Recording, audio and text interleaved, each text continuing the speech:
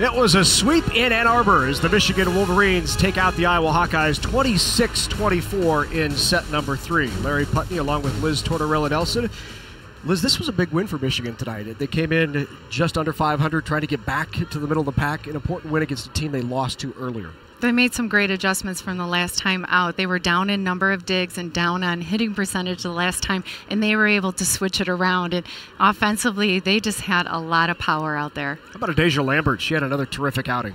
Well, between the two outside hitters, they had 19 kills. And Adasia Lambert just showed her stuff up there, really sharp angle hitting. But great job by the setter, Mackenzie Walsh, to feed her that ball. But she was on fire all night, really cool and confident all night long. And she also brought it in the back row with serving.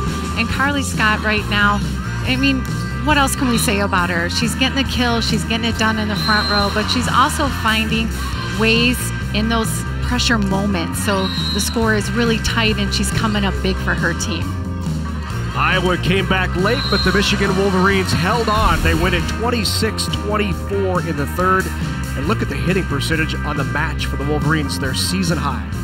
It was huge for them, hitting that high percentage against a good team like Iowa. And they did well against Ohio State most recently. So it's nice to have this momentum for Michigan to move forward into the Big Ten.